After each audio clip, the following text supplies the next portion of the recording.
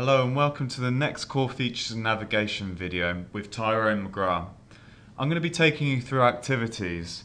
CRM provides users with the ability to manage activities around their contacts and casework records. The types of activities that you can perform within CRM are the typical activities that you need to be doing on a daily basis, such as creating tasks for completion, appointments that need to be managed, sending out faxes and phone calls and emails, and even capturing campaign responses. So those can all be managed through CRM, and I'm going to be showing you how to do that in this video.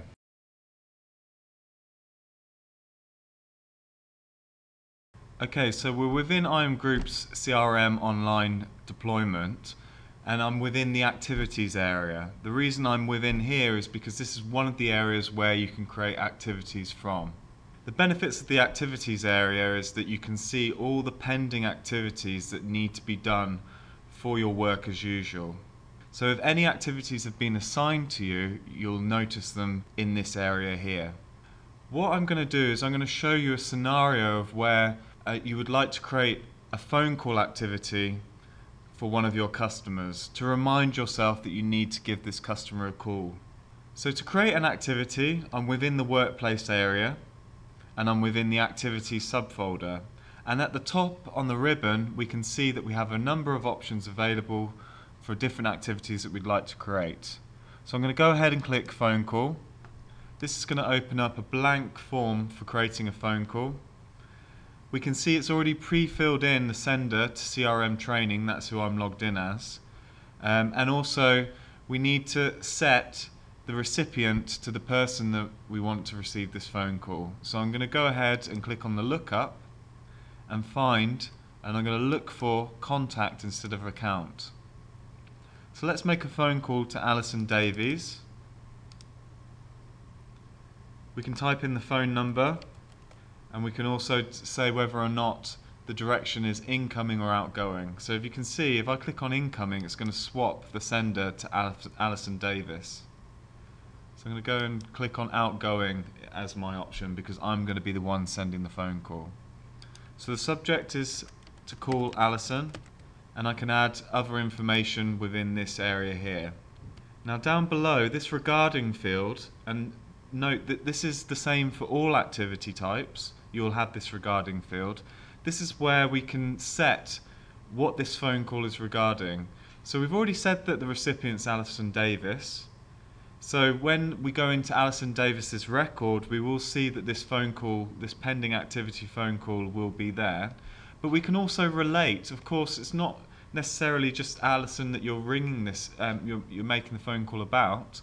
It may be in relation to some ongoing casework, and this is how we can build up that spider's web of relationships. So I'm going to click on the lookup for regarding, and in the look for option, you can see here I have a number of options, and all of these options are the different record types within CRM. I'm going to go ahead and search for cases, and I'm going to say that this phone call is regarding this complaint. We can also specify when this activity is due, which is a very useful feature. So let's say that it's due for Friday, and the time should be at first thing on 9 o'clock. And we can also set subcategories and categories if we want to. Okay, so we've made that activity, and I can save and close this. Now what I'm going to do is I'm just going to show you what this activity looks like within CRM. So I'm just going to refresh this activities page. I'm going to refresh CRM and go back into activities. First of all, you'll notice that the phone call to call Alison has gone into my pending activities. Also, if I go into contacts and look for Alison Davis, so if I just go into the search box here and type in Alison and go into Alison's record, we can see on the left hand side, on the left hand nav within activities, that there's this pending phone call for Alison.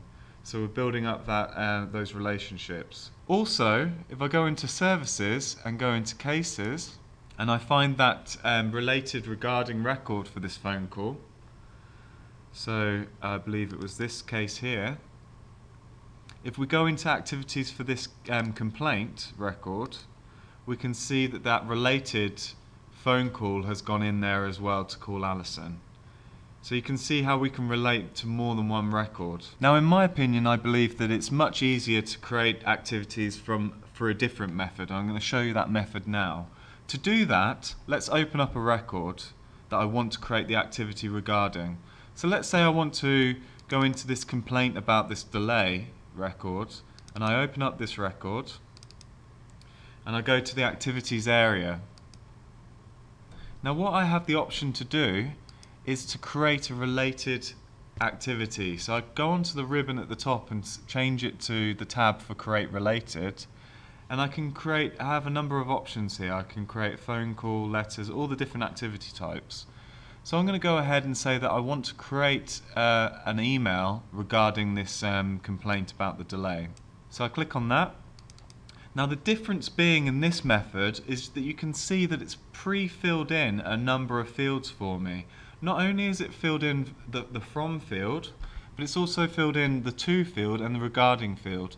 The to field is based upon who is the customer that had made that complaint, and the regarding field is the record for which I created the activity from within. So I can just say complaint acknowledgement, and the description of the email goes here. So I can either save this away so that I have it available for me to send at a later date, or I have the option here at the top in the ribbon to in fact send this activity.